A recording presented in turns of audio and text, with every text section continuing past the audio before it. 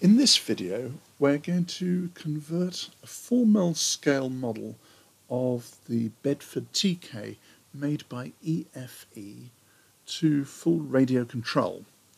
And this is the finished model. Now, the original model is this, fresh out the box, a bit of a garish orange colour. It's assembled using rivets, and the first job, of course, is to drill all the rivets out, or as many as we need, in order to disassemble it, starting with the load bed body. We next need to record the track of the wheels to make sure we put them back at the right spacing. Now, the actual model itself, the orange one, wasn't correct. They were spaced too wide, so I'm referring back to a model I did on a previous occasion, which was correct. But measure it and write it down. Now, after that, carefully remove all the wheels. And then we need to look at the front wheels and remove the front tyres, and then we need to fill the recesses in the back of the tyres with milliput. And once that is hard, we will be boring them out in order to take the little flanged bull races so we can assemble the steering axles. Now, I do this with a cocktail stick. It's not a difficult job, but it is an important one, and this is how it looks when we've done. Once it's dried like this, I then put it in a lathe and I face the back off flush. If you don't have a lathe, don't worry about this. You can do it with a largish file and just make sure the back is completely flat and true. It will then be ready for boring out 4mm diameter. Again, I do this in a lathe. Don't worry if you don't have one. It is perfectly possible to do this without a lathe, doing it by hand. I'll come back to that and I'll show you in a few minutes. But in a lathe, this is how I do it. I just introduce a 4mm drill very carefully. I need to make sure that we don't break through the front of the wheel. So I measure the thickness of the wheel and measure how deeply I'm going. And I go about 2.5mm deep to make sure that we don't burst through. In this particular instance, I also ran an end mill just to bottom it out. But it's the first time I've ever done that. A comparatively easy job, but one that needs to be done with care. These are the bearings I use. They're flanged bearings, and they are 1.5mm internal diameter with an OD, an outside diameter, of 4mm, and I buy them from eBay. Lots of suppliers on eBay. Now, doing the job by hand, this is actually one of the back wheels. I make sure the tyres are on nice and true all the way round because it's important that the whole ends up true and concentric. So the tyres have to be nicely fitted. And then with a drill in a pin vise or a chuck, holding it as vertically as possible, we twist the drill the normal clockwise direction. But very importantly, we rotate the wheel anti-clockwise, and this will help true up the hole as it goes down. And now if we insert a bit of 2mm axle material, we will see that the hole has ended up surprisingly true and concentric when we rotate it. I've done this on a number of other occasions and got surprisingly good results. So although it's not foolproof, it does work really well. I'm going to hide the battery in the load bed of this vehicle, under the actual bed and between the frames, which aren't quite wide enough. So I'll have to cut out the floor and then file back the inside of the frames to make room. A piercing saw is by far the best tool for this job. We drill a hole to start, thread the blade of the saw through, and then off we go cutting out the rectangle internally. We then need to clean it up with a file and thin the frames to fit the battery. I use a block in the vise to be able to grip the load bed without damaging it.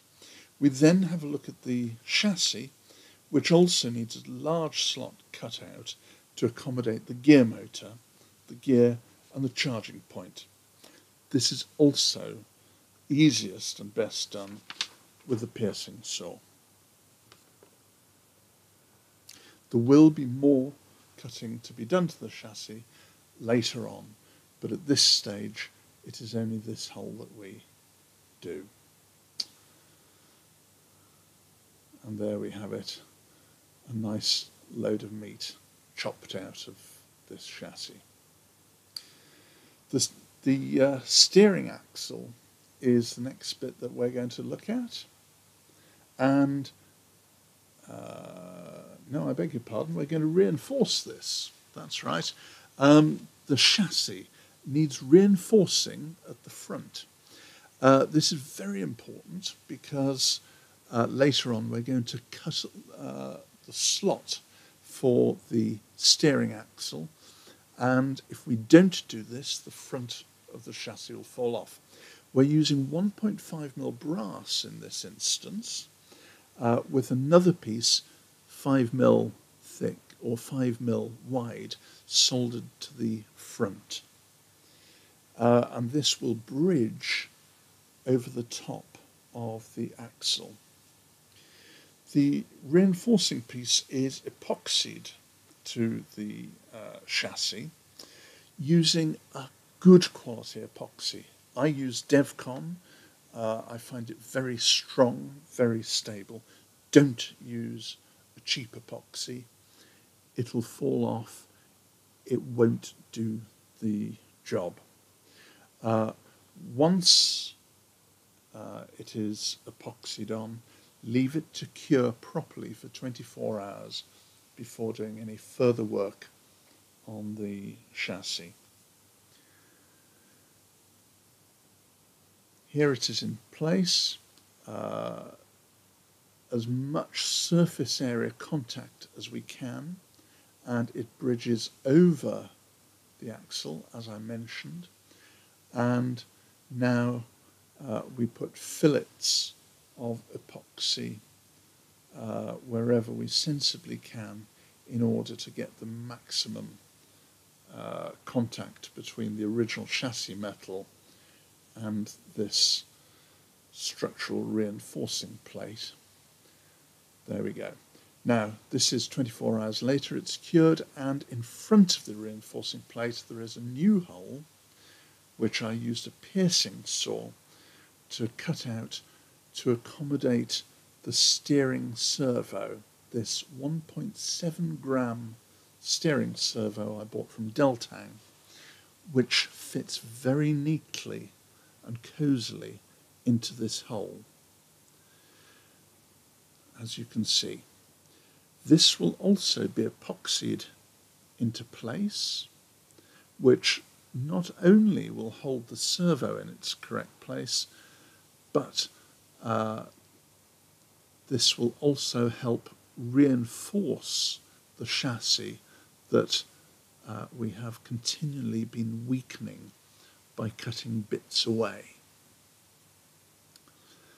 The bottom of the servo will end up flush with the underside of the chassis, and when we fit it, we want it to be true flat and level with the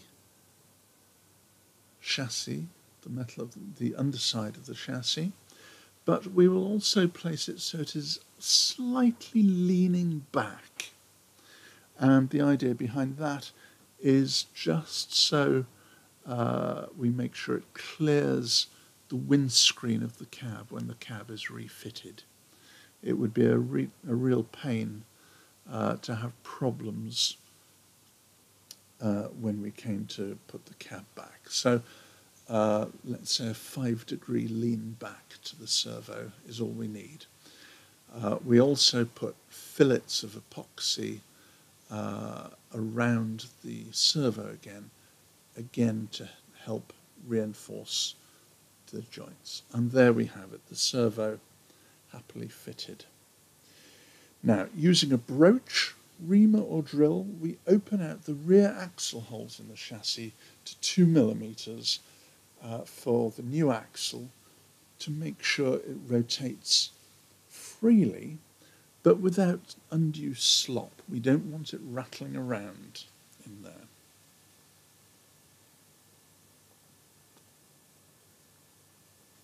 Like so.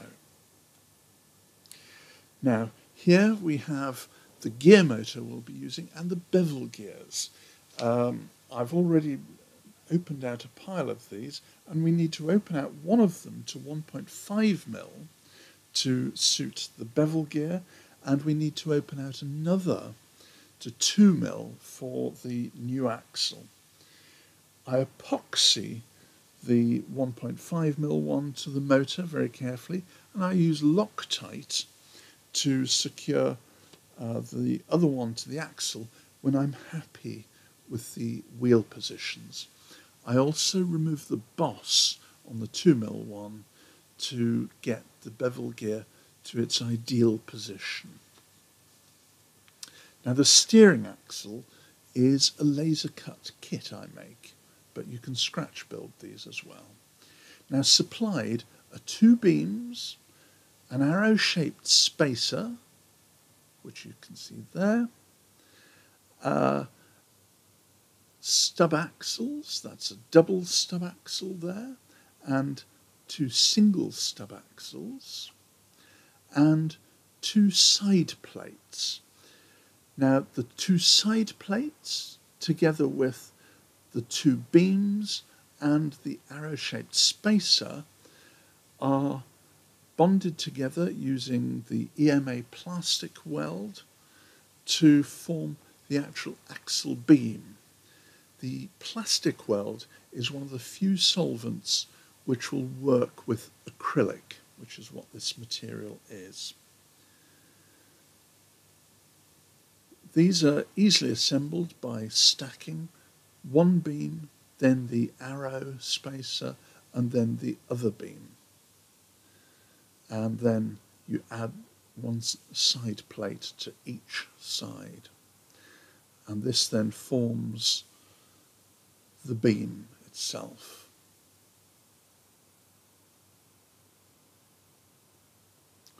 There we go, the second beam forming the stack of 3. And this is the completed unit flooded with plastic weld, and a slight dress up with a file will clean that up. And then we insert the stub axles into the clevis at the ends, and these are held with the kingpins. The kingpins are 0.8 mil wire bent to 90 degrees like that, and then cut off with a leg that is about 8 mil long. We make 2 of those,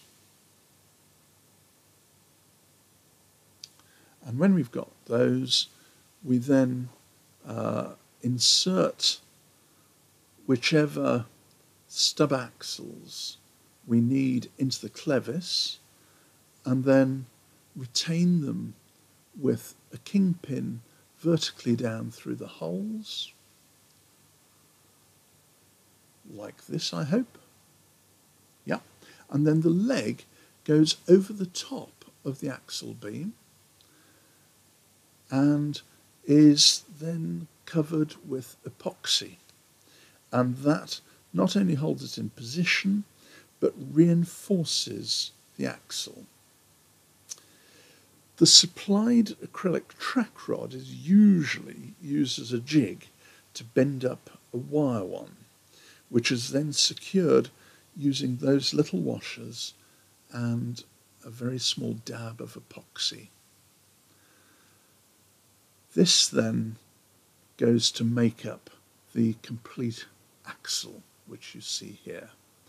And when it's done, it should articulate freely like this. And if it doesn't, a little bit of lube should help that along. So, back to the chassis. A razor saw is now used to cut the fully hardened and cured chassis and to form a slot for the axle. This needs to be 3 millimeters.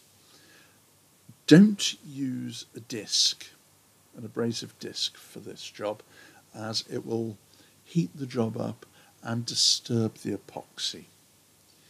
So use a razor saw or something similar.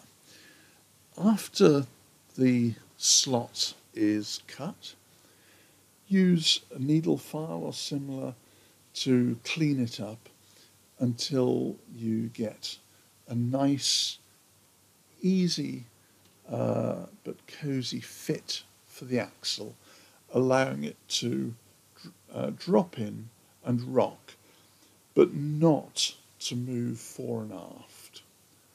There you see the cut slot, and then we also remove a lot of material on both sides to allow the articulation of the wheels and also the stub axles, the track rods and steering arms. There's a lot of movement and a lot of material needs to be cut away, so you can see exactly why we are so reliant on that reinforcing plate. We also need to drill a 1 millimeter hole dead center for the pivot pin, and when assembled with a piece of 1 mil wire, this then allows the axle to rock and fulfill its function. And at this point, everything should rock gently and swing round nice and freely with no problem. And here you just see a plain axle beam and 2 made-up wheels.